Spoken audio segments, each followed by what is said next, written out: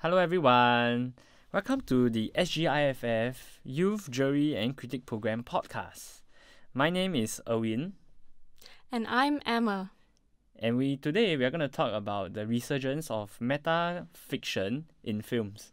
According to the definition that I've found, it's when works of fiction try to show how literary and artificial they are.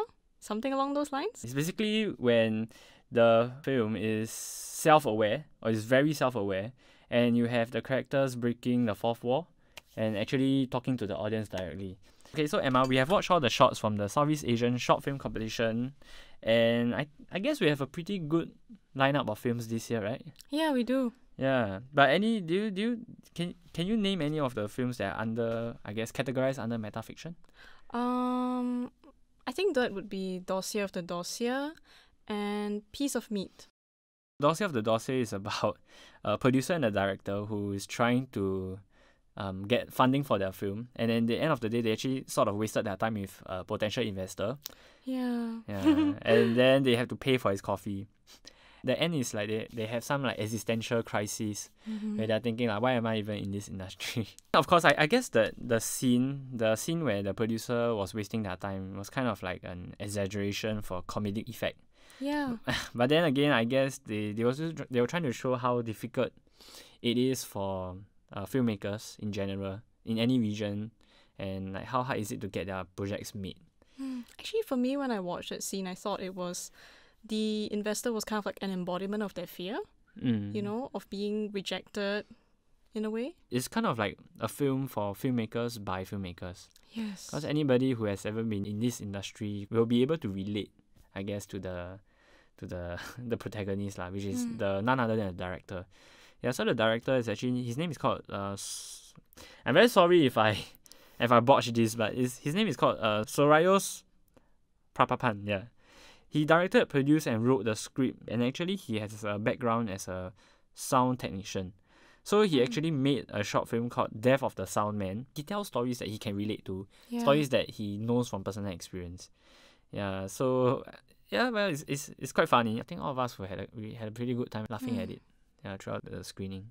Yeah, when I watched Dossier of the Dossier, I realized that actually the first time I was watching it, I kind of just took it as a film that is portraying the difficulties that filmmakers face while trying to make a film. But then I think on the second viewing, I was like, the film is very much about the fear that filmmakers have when making films as well. Because from the very opening, what we see is a blank screen. Yeah. And the filmmakers are kind of deciding like what color to use for the document, what to name the document, like even things like what photo to use. Yeah. And then when they go online to look for a Wong Kar-wai picture to see how like this famous, respected dude poses. Yeah. So in a way, like pointing out all of these things that like filmmakers are guilty of. Yeah, that they actually go through, all they have to experience.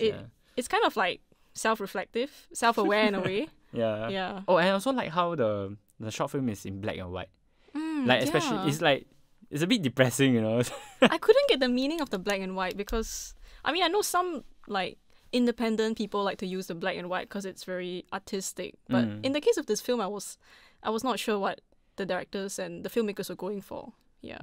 I think personally I would take it as a way of or the way for him to say how depressing this line of work is for the filmmakers.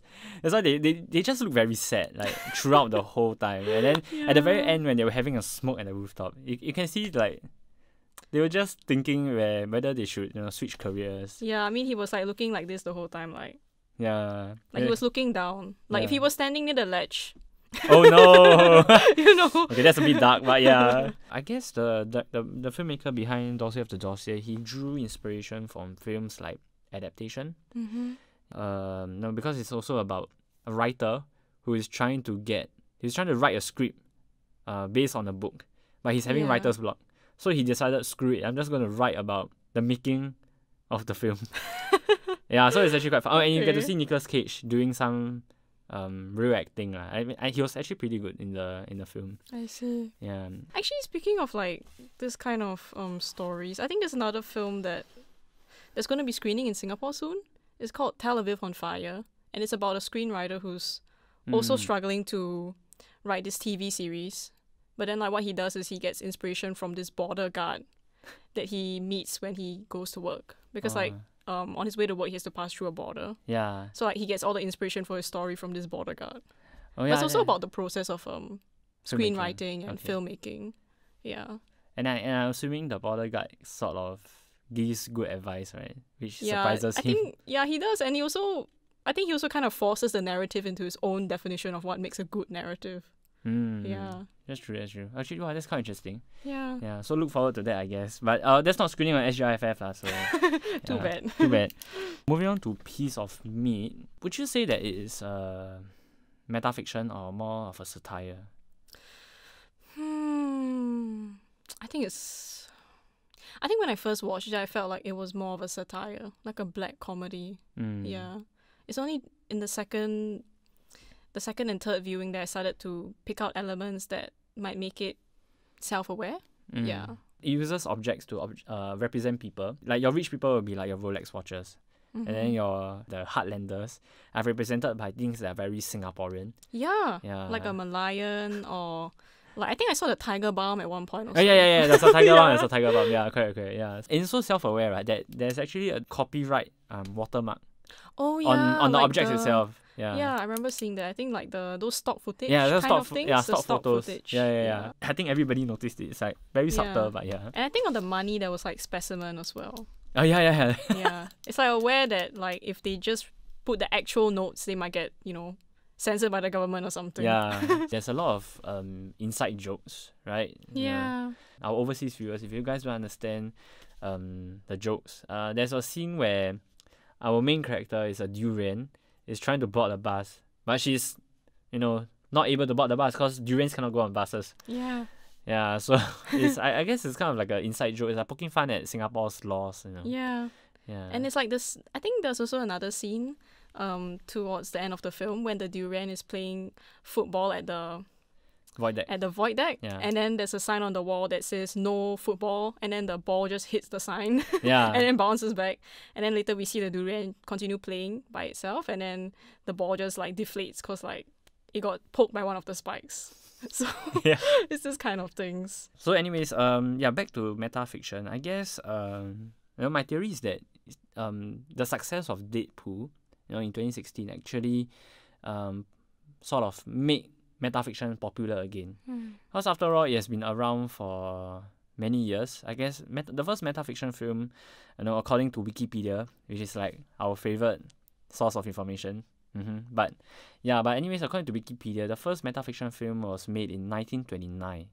So it's been around for a long, long time. Yeah. Yeah, just that recently it's getting more and more popular, maybe because of the financial success of Deadpool. And it proves that there's actually a demand for metafiction films. Yeah. Yeah, aside from Deadpool, I think even in television we see metafiction becoming more prevalent. Like Rick and Morty is a very good example of that. Now I think it's a tradition for them to say that they're gonna have like 9 more seasons, 10 more seasons in the beginning of every like season premiere. Yeah, but even at the end of the very first episode, I remember I think it was Morty telling Rick like they should go to the www.rickandmorty website, Rick and Morty times, and he just kept saying that over and over again. Yeah. Yeah. It's like the characters are just very self-aware that they are actually in a show. Yeah. I guess a lot of filmmakers use metafiction for comedic effect. Yes. Yeah, and I've never really seen it being used for anything that's very serious per se. This week there's a news of Nicolas Cage involved in a project. He's playing himself in a movie that is about himself. Yeah, so there's like Inception on so many levels. Yeah, it's like a few levels of meta right there. Yeah. I don't even know how they're gonna do it. Like the director, like really get confused as what is going on. Yeah, like, I mean it's gonna be, if he's using method acting, it's gonna be really hard to separate his life from the film. Yeah, because it's like a convergence. Yeah, how's it even gonna work? I don't know. Oh my god, it's like this is even worse than adaptation, which stars Nicolas Cage. So. Yeah. Yeah, but anyways, I guess metafiction is here to stay. Mm-hmm. Yeah, it's getting more and more popular. So and it seems to be doing very well. So yeah, Okay, well, that's the end of this podcast. Please support our other youth jury content on YouTube as well. Yes. And like and subscribe, and we will see you soon. Bye bye. Thank you. Thank you.